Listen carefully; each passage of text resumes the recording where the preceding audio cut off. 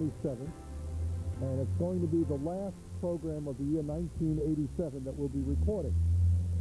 And what I wanted to do on this program, which we think will probably be an hour program, is do something a little bit different than what we've done in the past. And that is to maybe reflect on some of the activities of the past year, do a little bit of traveling about the city and see what's going on, talk a little bit about what we expect to see happening in the future. And with me today is my special guest. This is Levi Sanders, who is my son, who is just spending the Christmas holidays back from college in Springfield, Massachusetts. And behind the camera is Nat Air. And before we go any further, I do want to thank the people at CCTV, Nat Air and Lauren Glenn Davidian and the others for the tremendous help which they provided me and many of us on cable access, not only for this program, but for the Board of Aldermen programs, the school board programs, the city attorney's programs, the youth office programs, the arts council programs, and other programs. One of the thoughts that I feel very strongly about, one of the things that I feel very strongly about, is that in a democracy, people have got to know what's going on in their own communities. And to a large degree, the mass media does not do that.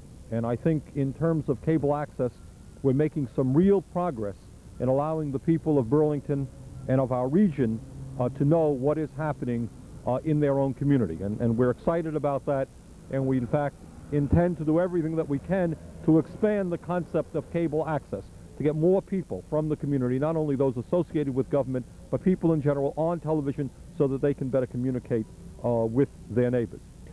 All right, before we move on to a new location, let me reflect a few things about what's been happening in this building this last year and what will happen during the next year. And that is, while we look at the various problems that the city has, it's important to understand how the city is able to raise the revenue that it needs in order to address the problems. Sometimes I think people think that if they identify a problem, they say, well, we have a problem in Burlington, or we have a problem in the state of Vermont, that's enough. Well, it's not enough, because what one also has to think about is how do we raise the revenue that we need in order to address the problem. One of the phenomenon that has been going on in this country in the last year, and in fact the last number of years, is that the wealthiest people in our country are becoming wealthier. And in fact, recent figures, recent statistics that came out from the federal government show us that 1/2 of 1% of the population of the United States owns, well, let me get out and tell you what it owns. That in fact the 1/2 of 1% of the population owns 35% of the wealth in this country, and the wealthiest 10% of the population own over 70% of the wealth. And the gap between the richest people and the poorer people are growing. It's growing. It's getting worse. And what that means to me is that as I look at the social problems facing our society, and I say, okay, how do we get the money to address those problems? From what part of society should we ask people to pay taxes to address the problems? It seems clear to me that we've got to ask those people who can best afford to pay to contribute to solving the problems rather than going to working people and poor people. To a large degree, the tax system in this country is extremely unfair, and that it asks working people and elderly people and poor people to pay too much, while large corporations and wealthy people do not pay their fair share. So when we have debates up here on the Board of Aldermen, one of the issues that there's always right out there in the fore is how do you raise the money? And one of the reasons we have had a lot of controversy over the last 6 to 7 years since I've been mayor is that I have attempted to raise taxes in other than the property tax, in more progressive ways. The property tax is a regressive form of taxation. And to a large degree here in Vermont, all of the cities and towns are dependent upon the property tax. There's now a major battle taking place throughout the state in order to have the cities and towns break their dependency on the property tax. In the last 4 or 5 years, we have made some success here in Burlington, and we'll talk about that as we travel around the city. When the streets are now dug up, it is not the property taxpayers who have to repair them, but in fact the utilities who do the digging. We're now beginning to get a little bit of money from UVM, not enough money. We have a gross receipts tax, which means that when visitors come and eat in our restaurants or stay in the hotel, they are now contributing toward the tax base of the city, to helping us provide the services that they need. And we also have a classification system of taxation which is asking industrial and commercial property to be paying at a higher assessment than just residential property.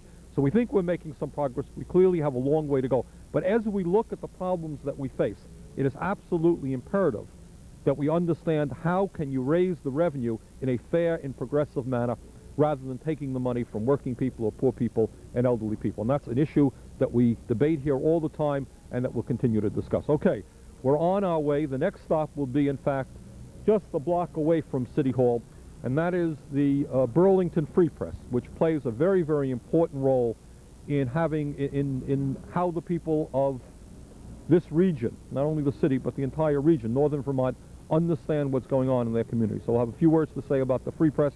We're on our way. Thank you.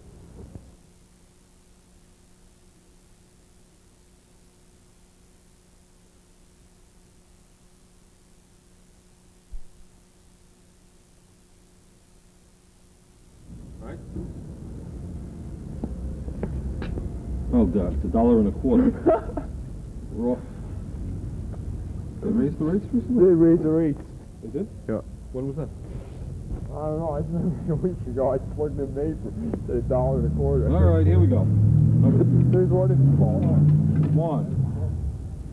Now $1.25. I'll Two. leave some bloopers. Three. A lot of money. 4, 5. Take a sock out of it.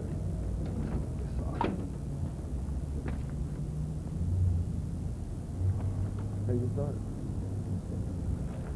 Okay, we're standing in front of the Burlington Free Press building. And when we talk about Burlington and when we talk about the state of Vermont, you have to talk about institutions like the Burlington Free Press because they play an extremely important role. And when you're a politician, as I am, or when you're in public life, you're very sensitive to that role because to a large degree, how people perceive what's happening and what they feel is important is very much influenced by the Burlington Free Press. And an issue that is being examined increasingly around this country is the very, very serious issue of how the media is covering public life, whether the media is responsive to the people who buy the publications or who watch the television, or rather the people who own the institutions, such as the Gannett company, which owns the Free Press as well as 92 other dailies in USA Today. And that issue is true, of course, not only for newspapers and magazines, it's true for television increasingly. And in fact, as we stand here in front of the Free Press today, I think one of the issues that we will be examining, perhaps through a task force, I'm not sure yet, during the course of the year, is the role of the media in American society. And the real strong concern that we have that the media is becoming increasingly gobbled up by multinational corporations, so that there are some media experts who estimate that within the next 5 or 6 years you're going to have maybe a half a dozen gigantic communications corporations that will basically determine what we watch on television, hear on the radio, read in books, see on television, and so forth. Very, very important issue. The Free Press, the role of a daily newspaper in a community is, as I indicated earlier, they will determine what is the important news. If they decide to run stories and concentrate on an issue, by and large, it becomes the issue that the community is going to be talking about. And I think what we have to look at and analyze is how good a job does the Free Press do? Well, I think in some sense it does a reasonably good job. It is certainly infinitely better than some of the tabloid publications that exist around this country, papers that are sensationalist, that are concentrating on murders and rapes and fires and violence. The Free Press doesn't emphasize that, and that's good. I have been impressed, I think, by some of the editorial changes that have taken place in the last year. I think the new publisher, Donna Donovan, some of the new people on their editorial staff are doing a better job in giving a more balanced editorial reporting than I think was formerly the case. I have some concerns about what I perceive to be changes in the format in the paper, in that it is beginning to emulate, it seems to me, a little bit of what USA Today is, which is the national Gannett publication, which essentially gives you more color pictures, perhaps shorter stories, easier to understand stories. And I happen to think that if we're living in a democracy in a very complex world, sometimes the stories are not all that easy, and they're going to be long, they're going to be complicated, and that's what a newspaper is going to have to get out if people are going to understand what's happening.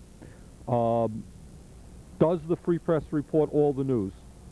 What is the relationship, in fact, between the advertisers? When you look at a newspaper like the Free Press and you analyze the content, what you find is that much of the content, of course, has nothing to do with news, but it is advertising, it is commercials. It takes advertising from the business community. Does that have any impact on their news reporting? I think the answer is obvious that it does. There are some stories that the Free Press will not be enthusiastic about covering. And that's the case with all media, which is owned by wealthy institutions. But once again, I think during the course of this year, we will be examining the role of media, not just the newspaper, but television, in our community, and perhaps have some suggestions as to how they can be more responsive to the people so that we can, in fact, get a better understanding of what's really happening in our local society. Okay. Okay, as I think observers can note, we are now on the Church Street Marketplace in the heart of downtown Burlington. And as mayor of the city and as an elected official, obviously, one of the issues that we deal with all the time, we have in the past and will during the next year, of course, is the vitality of our downtown and, in fact, the whole economic condition of our community. Fortunately, during the last few years, Burlington and, in fact, the entire region has been doing relatively well economically. In fact, Burlington's unemployment rate for the last many, many months has been one of the lowest in the country, and I think we hover between 2 and 3%, and that's good. We have created many, many thousands of new jobs in the city in the last 5 years. I think a walk and a look at downtown Burlington, this is a Sunday, would show that the business climate here is well.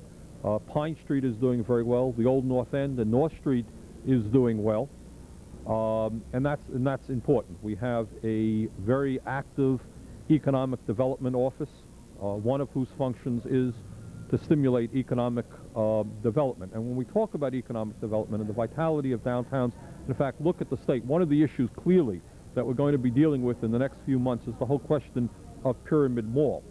And to me, the issue is important not from a competitive point of view between Williston and Burlington. That is not the issue. The issue that the state of Vermont is going to have to deal with is from an environmental point of view, whether we want major malls popping up throughout the state of Vermont, which will bring traffic, air pollution, possibly water pollution, and will have negative impacts, not just on Burlington, but other major downtowns. I see it as perhaps the most important environmental issue that the state is going to have to deal with. And it's interesting that it comes about right in the midst of this whole discussion of growth. And that's also an issue that we're going to have to deal with internally here in Burlington.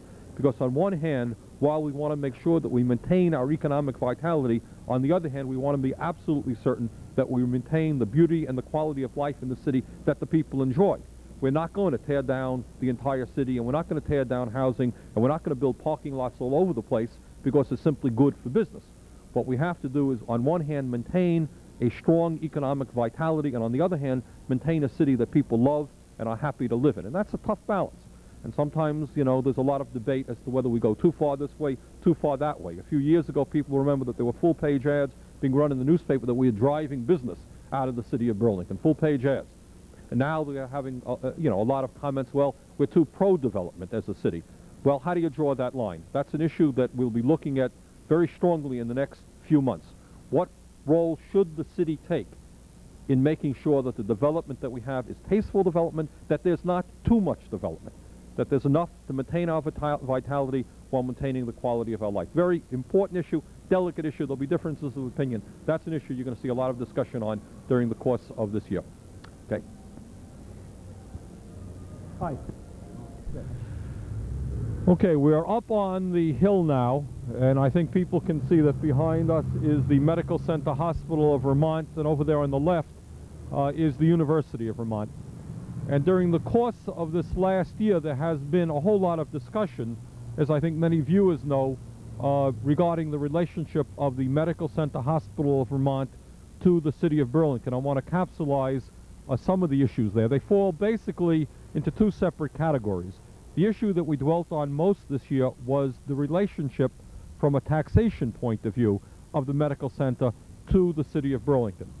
The history of that is that during the last 5 or 6 years, the city has, on repeated occasions, asked the medical center to provide some financial help in one way or another to the city.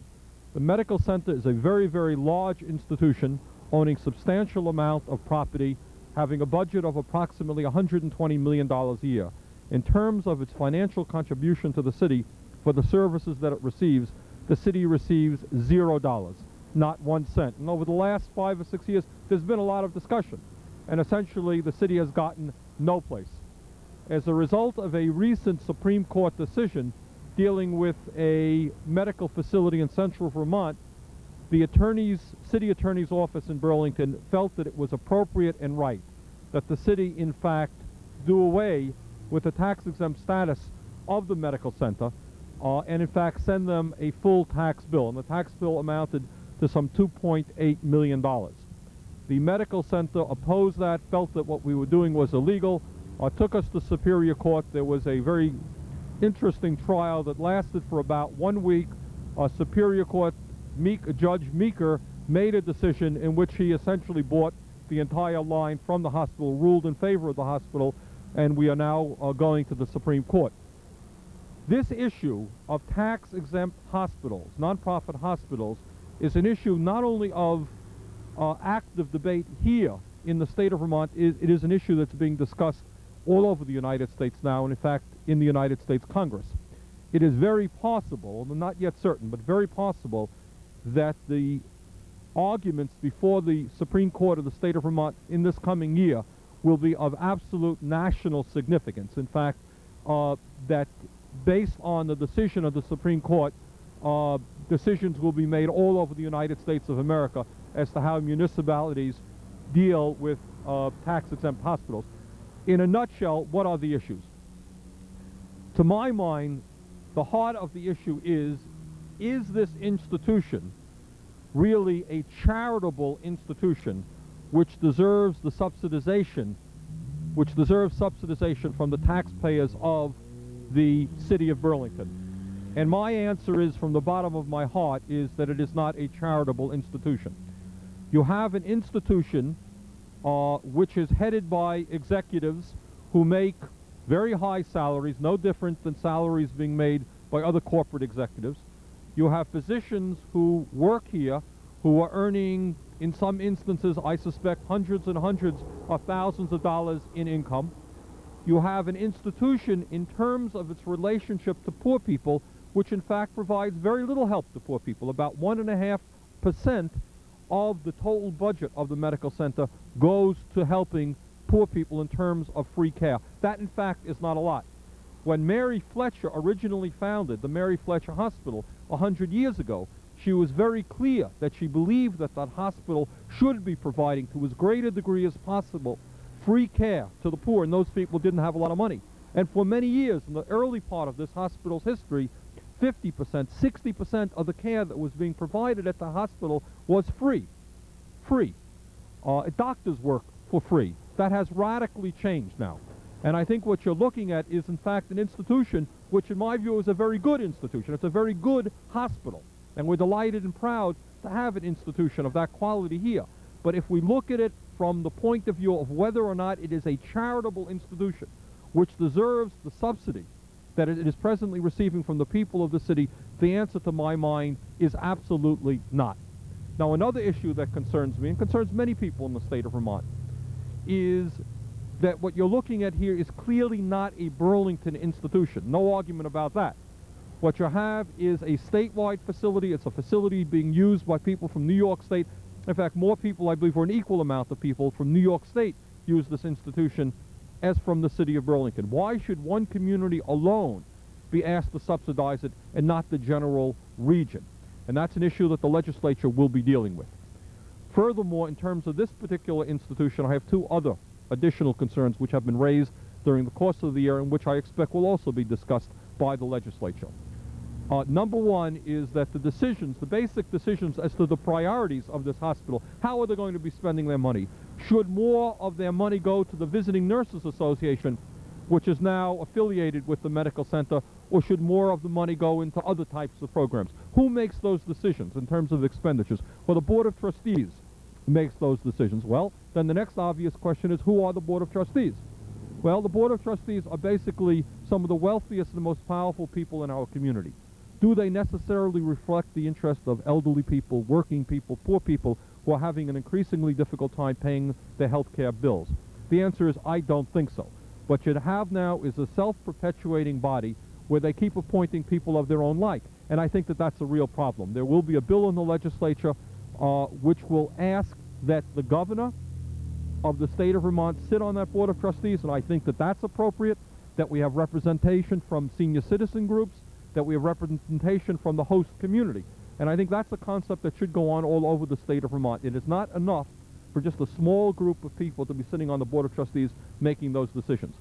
Second of all, right now, if you, a member of the public, wanted to sit in on a Board of Trustees meetings and hear what the discussion was about, and maybe add your 2 cents as to what you thought the priorities are of this hospital. And the reason that that issue is important is that most of the money that we spend in terms of health care, and we're conscious of the cost of health care because it's zooming upward, most of the money is spent in hospitals. This is the largest hospital in the state of Vermont. Approximately 40% of the revenue spent in health care in the state of Vermont is spent right here. They make decisions which affect us all. It seems to me clearly that their board meetings have got to be open to the public. Right now, they are not. They can shut the door. The media can't come in. The newspapers, television can't come in. The general public can't come in. There will be a bill in the legislature now authorizing that any tax-exempt hospital now have an open-door policy where people can observe the discussions that are taking place. So the whole issue of taxation and how the hospital is being run is very, very important. It's been an issue of significant debate and discussion this last year, will be next year as the case goes to the Supreme Court. The other issue, of course, relevant to this hospital and to all the hospitals and all the physicians in the state of Vermont is the whole issue of affordable health care. In my view, the whole issue of health care in America is perhaps the single most important domestic issue that we've got to deal with. We have a crisis situation. We are one of 2 nations in the industrialized world that does not have a national health care system, which says to all of its people that because you're an American or because you're a citizen of this country, you are entitled to quality health care because you're a citizen. To a large degree in our country, health care is still being run as a business. If you got the money, you're going to have the best health care perhaps available in the world. If you don't have the money, if you're one of the 15% of the population now that cannot afford any health care insurance whatsoever, you're up the creek. Because if you get sick and you end up there, you're going to be paying off that bill for years and years and years to come. And if you're one of the many people who do have health insurance, you have Blue Cross Blue Shield, you're noticing that the cost of your health insurance is zooming upward. Ultimately, in the next couple of years, there is going to be a debate in this country as to whether health care is a right of all of its people because of citizenship, or whether in fact it's a privilege that it can primarily be enjoyed by the wealthiest people. That will be an enormous debate. I intend to play a role in it because I believe that we need a national health care system to be financed not from Blue Cross Blue Shield revenues, not from Connecticut General, not from Medicaid, not from Medicare, not from out-of-pocket expenses, but ultimately to say that in this country we've got to join the rest of the world, say that health care is a right, that it's going to be paid for out of progressive national tax sources. We're a wealthy country, and I think if we have a nationally funded health care system, ultimately we will be spending less money than we are right now. For example, in Canada, which has a national health care system, the cost of the health care inflation rate is much less than it is here in the United States. And that's because they have one source of funding, where the government can sit down with the medical establishment and say, hey, you can't be raising your rates significantly higher than the cost of inflation. That is not the case here in the United States. Doctors' bills are going up, hospital bills are going up. It's an issue that's going to need a lot of discussion. We don't have to do it the way Canada does. We should do it our own unique way to deal with our own unique circumstances. But we've got to deal with that issue. So those are the 2 issues that will be, I think, continuously discussed during the next couple of years. Number 1, tax-exempt hospitals in terms of their relationships to local communities Should the local community be obliged to subsidize it? And number two, the more general question in terms of affordable health care in the United States of America and in Vermont. How do we have a health care system that all people can participate in without worrying about, you know, bankrupting their families in the event of a serious illness? Those are the two issues. We've made a good start this year. I think a lot of people are thinking about those issues. There'll be a lot more discussion during the coming years. Okay, now we've just moved about 50 feet here, and behind us is some of the campus of the University of Vermont. And the city's relationship to UVM has also been an issue over the last couple of years, and in some ways it's a parallel issue to the medical center. There is no question that the University of Vermont has an enormous impact on our community, both in many instances a positive impact in terms of the cultural and intellectual activities which they provide, in some cases a negative impact. Most noteworthy the fact that the city is obliged to provide many hundreds of thousands of dollars of services to the university in terms of police protection, fire protection, and other city services. And like the Medical Center Hospital of Vermont, there is no real payment to the city. Last year we did negotiate with UVM some payment, which will be approximately $50,000, I believe, this year for fire fees. It's a start. Clearly we have a long way to go. So I think the issue with UVM, once again, is similar to the medical center in that with the University of Vermont, what you clearly have is a statewide and a regional facility. It is not a Burlington facility. Should the people of Burlington be obliged to subsidize the University of Vermont, or is that a responsibility for all of the people in the region, all of the people in the state? It is not a Burlington college. That's the first issue. The second issue, which is a little bit different, and one excuse me, which interests me, is if you look at the state of Vermont from an intellectual point of view, and you say, okay, where is the intellectual leadership? Where is the institution that provides that leadership? It should be the University of Vermont. And I think it's a fair discussion to say, what role is the university playing in that regard? Is it providing that intellectual leadership? Are they asking the hard questions that they should be asking, or really are they, rather than asking those questions, are they part of the establishment themselves? Who sits on the Board of Trustees of the University of Vermont? And I think if you begin to think about that issue in those ways, you'll find, like the medical center, by the way, and there seems to be almost a revolving door policy, that the people who sit on the Medical Center Board of Trustees end up at the University of Vermont, and very often they are some of the wealthiest and most powerful people in the community itself. And I think at a time when tuition is going up, at a time when the people of the state of Vermont put approximately $25 million a year into the university, I think it's timely to examine what we're getting out of that investment, what role the University of Vermont Medical School plays in terms of our state. So I think that's an ongoing discussion, and those are the two separate issues there. Number one, from a financial and tax point of view, the relationship of UVM to the city. Should the city of Burlington alone be subsidizing that institution through tax-exempt policy forced on us by the state? And second of all, the intellectual role that the University of Vermont is playing in our community. And I should point out, maybe as we leave this area, that the viewers will recall that several years ago in Burlington we placed the question on the ballot, and we said to the people of Burlington, how do you feel about UVM and the medical center paying 25% in taxes of what they would pay if they were not tax exempt? The people of Burlington voted 60-40 for that policy, but the state legislature refused to allow us to carry it out. Okay, I think you know where we are right now. We're on downtown Burlington's waterfront. We're in fact at the foot of College Street right now. And during the last several years and during the next several years, there's going to be a lot of discussion and a lot of activity taking place down here. The city's goal is to create a waterfront that can be enjoyed by all of its people.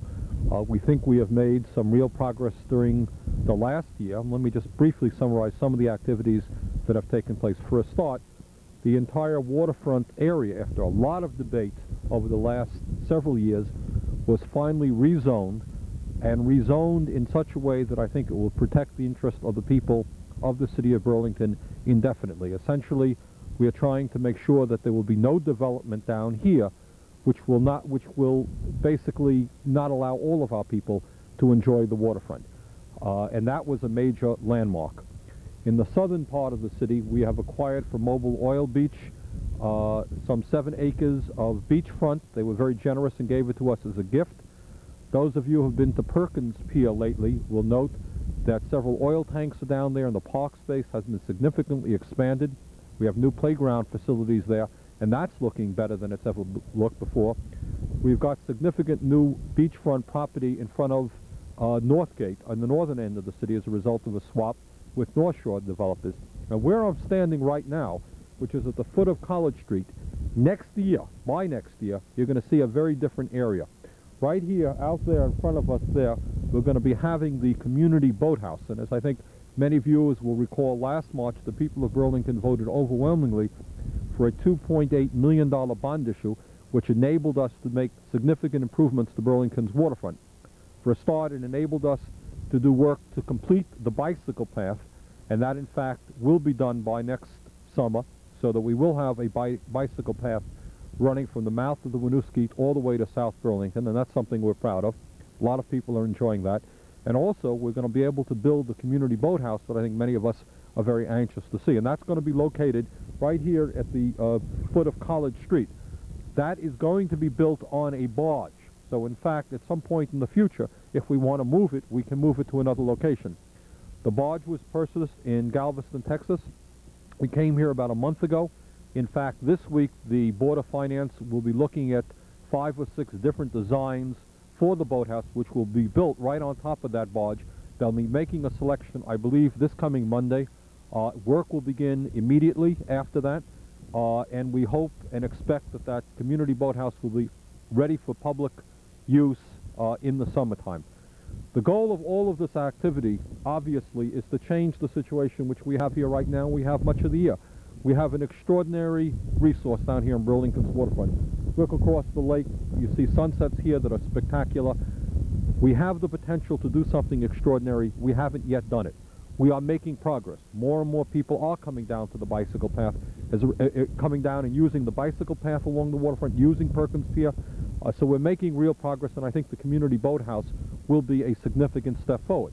While we're on the waterfront, obviously, while we're down here, it's necessary to talk about the pollution of the lake and the work that we're doing on that. To people who have lived in Burlington or lived in this region for any length of time, they know that there has been a problem here which has existed for decades, and that is that when we have heavy rainfalls, when we have real downpours, our wastewater plants are unable to deal with the problem, and what we have is a combined sewer overflow problem in which the stormwater mixes with our sanitary waste, and it goes directly, with no treatment whatsoever, right into the lake. And last summer, as many people will recall, it was necessary for health reasons to close down our city beaches on a number of occasions. We have spent a considerable amount of time and energy negotiating with the state of Vermont to work out a financial arrangement by which once and for all this problem will be dealt with. What we have come up with is a $52 million plan, which in fact makes it the single largest, single most expensive and significant environmental protection program in the history of the state of Vermont. We are, as the legislature convenes in the next couple of weeks, we will be working as hard as we can to make certain that we have that the legislature approves this program. We see it as enormously significant, not just to Burlington, but to everybody who enjoys the lake. And my hope is that it will be passed. We have already lined up next year approximately $10 million worth of work in the old North End and the new North End in terms of sewer separation, and the rest of the work will proceed as quickly as we can, and we would hope that within 3 or 4 years, basically the problem of the lake pollution will be over with once and for all, and that's something that we'll all be very proud of. So I think in terms of the issues that are facing the state, that's probably the most important, and it affects obviously how we enjoy this lake. So to conclude the issue down here, we are making progress. Next year, at this particular location, you'll see this area very, very different, and we hope that next summer we'll be having hundreds, if not thousands, of people coming down, renting inexpensive rowboats and canoes and paddle boats, sailboats right down here. There is no place right now. If you're a family and you want to spend a Saturday or Sunday down on the waterfront, there is no place down here that you can rent boats inexpensively, and that will be the purpose. Also, during the winter time, as people perhaps do cross-country skiing along the bicycle path, this will be a place that people will be able to get some hot chocolate, warm up, and we look forward to that. So we think that in the last year, we have made some significant progress. Next year, I think you'll see some tangible results in terms of the completion of the bicycle path and the construction of the community boathouse. We are now standing in front of the way station here in Burlington, which is an emergency shelter, which on any given night might have 30 or 40 residents staying here, people who basically cannot afford permanent housing. And standing here brings two things to mind. Number one, of course, the housing crisis which exists throughout the country, throughout our state and in our own city in terms of affordable housing. And what is going on is that we are seeing all over America expensive housing being built because there are certain people who have enough money to buy expensive housing, and yet we're not seeing affordable housing being built. The immediate reason, the most significant reason as to why we have approximately 3 million homeless people in the United States right now and shelters like this all over the country is essentially the Reagan administration, which has cut back on federal aid to housing, to low-income housing, by about 60 or 70%.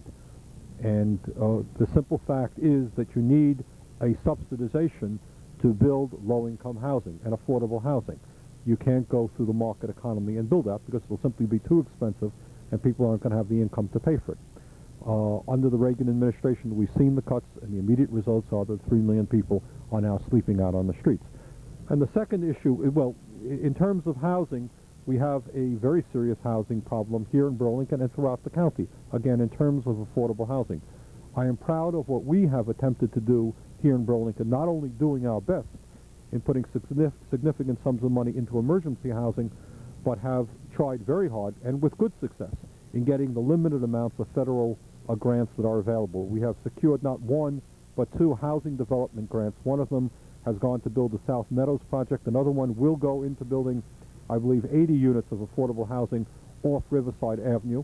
We've also received a federal grant which will significantly upgrade the low-income housing projects, Franklin Square and Riverside, that we have in the city of Burlington. Also, we have created what we think is almost a unique program nationally, being the Burlington Community Land Trust program, by which we will be able to maintain dozens and dozens, eventually, of housing units at affordable levels.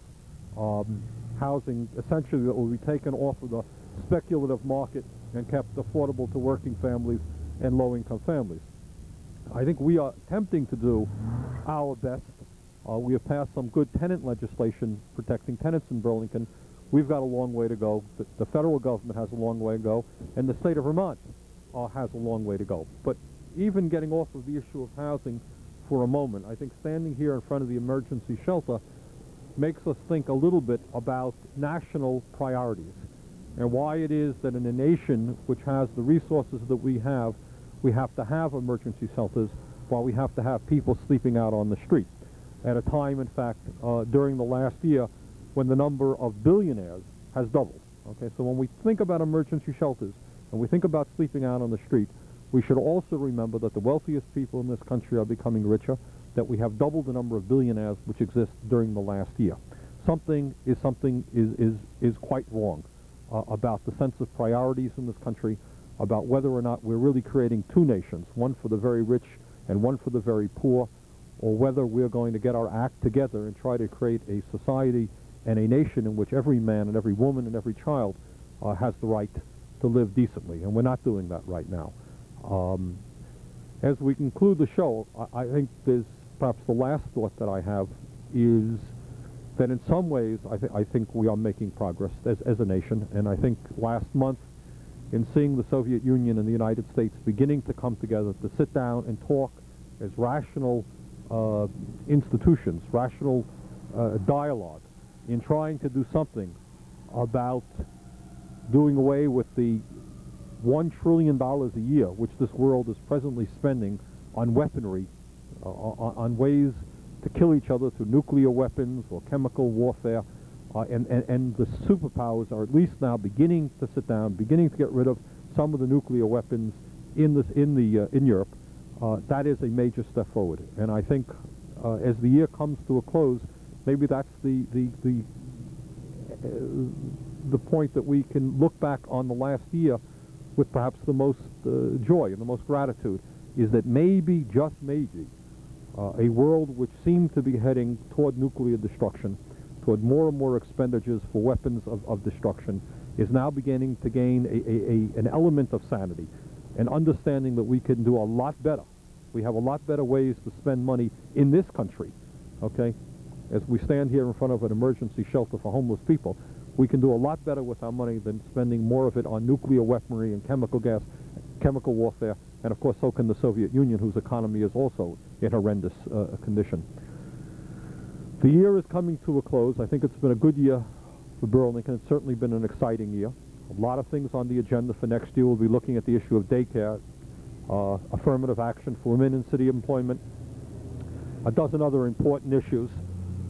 My hope is that more and more people will participate in local government. We need as much help as we can get. We need the diversity of ideas that are out there. So let me simply conclude this program, and this is the last program of the year 1987, by wishing all of our viewers a very happy holiday season and a very happy new year to come. And we look forward to being with you on many occasions next year. Thank you.